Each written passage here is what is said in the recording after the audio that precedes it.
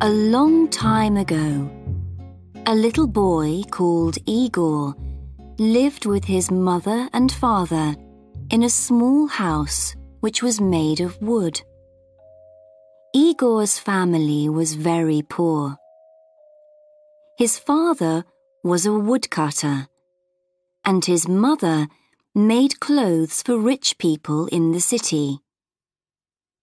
Their house was in the middle of a large forest in the north of Russia. In summer, the days were long, and the forest was alive with the sounds of birds singing to each other. Igor's father taught him the names of the different birds, and the boy soon knew all their songs. But in winter, the days were very short, and there was deep snow everywhere.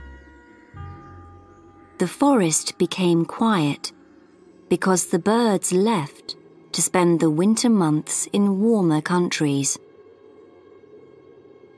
One winter, Igor became ill. His mother made special food and drink for him, but he only got worse. The doctor from the city came to see Igor and spent some time talking with the boy and looking at him.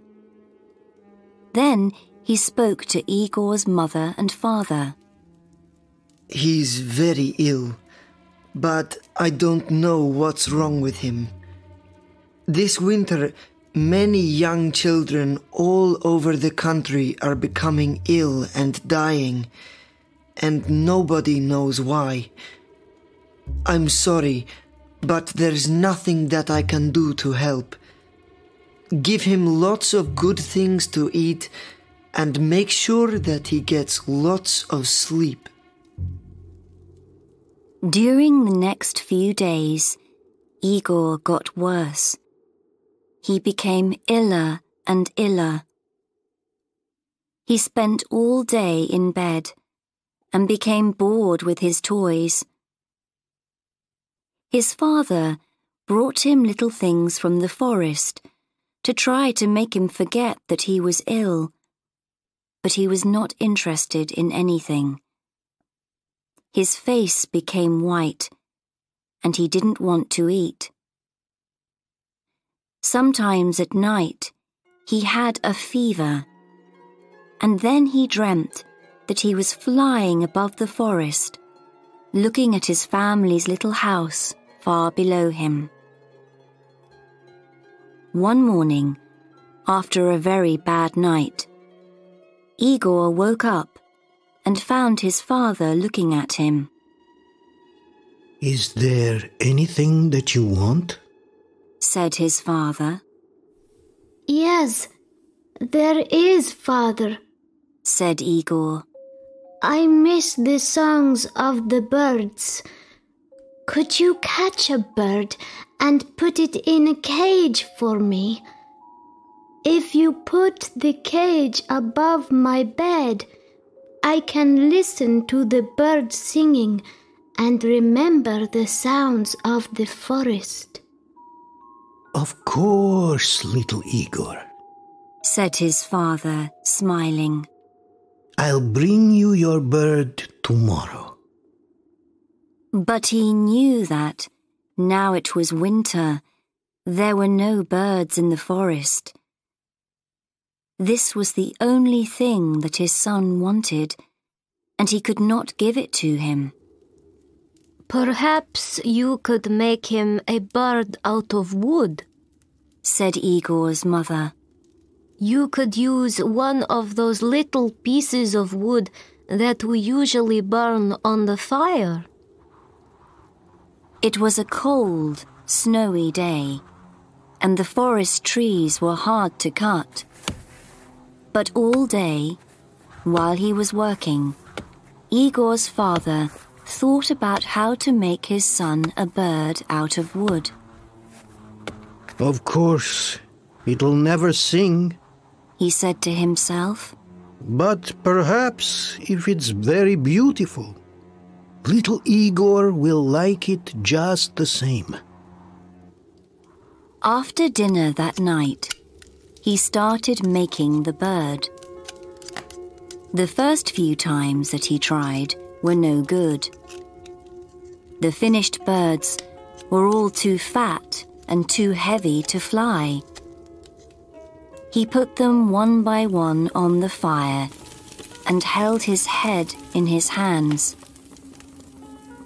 It was now the middle of the night, and outside more snow was falling.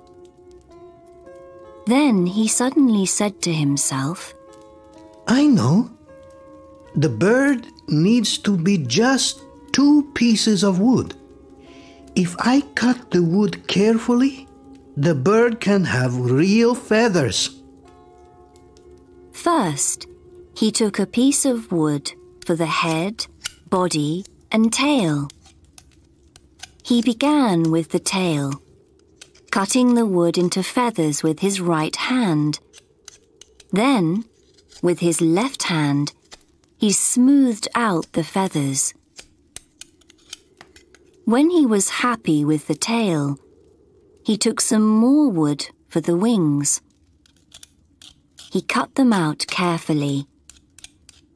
It all took a long time, because sometimes the feathers broke and he had to start again. But in the end, he finished it. While the sun was beginning to come up, he showed the bird to his wife. It's beautiful, she said. but it's not ready yet. She took a needle and some thread and carefully sewed the ends of the tail feathers and wing feathers together. Soon the feathers were all together, just like on a real bird. Then she tied a long thread to the middle of the bird's back. This way they could hang it above Igor's bed. They looked at the bird together. Now that it's ready, said the woodcutter, I'll take it in to little Igor's room. Igor was asleep. Very quietly, the father hung the bird above the boy's bed. He stood back and looked at it. The bird turned slowly on its thread. The woodcutter went happily to his bed to rest after his long night's work. Later that morning, he went back into Igor's room. The bird was turning slowly above Igor's head. His son was watching the bird carefully. There was a light in his eyes for the first time in many weeks. "It's beautiful, Father," said Igor. "Thank you.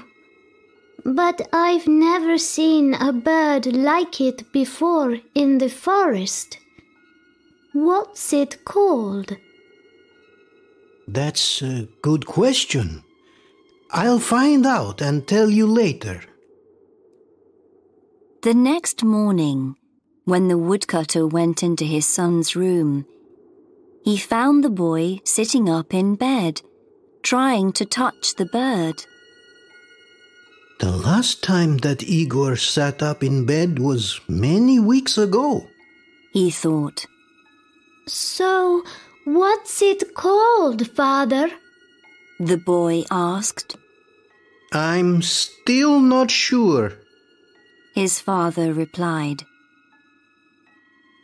That night, Igor's father went into his son's room and he quietly made the thread a little shorter. Now the bird was hanging a little higher above Igor's head. 3 days later, he found Igor kneeling on the bed, trying to touch the bird. His hand was very near it. Have you decided on the name of my bird, Father? Igor asked. Not yet, my son. I'll tell you later, his father replied. Again, the father went at night into his son's room and put the bird a little higher. 5 days later, Igor was standing on the bed and nearly touching the bird. Father, help me. I want to make it go round, he said. Go on trying. It's not as high as you think, replied his father. And when will you tell me its name? Very soon, my son, replied the father. 7 days later, Igor's father was cutting wood when he heard strange sounds coming from the house. He ran quickly to his son's bedroom. Igor was jumping up and down on his bed, laughing. Above his head, the bird was going round very fast. Look, Father! I touched the bird! shouted Igor happily. Now, please tell me, what's its name? It's called the bird of happiness, his father replied.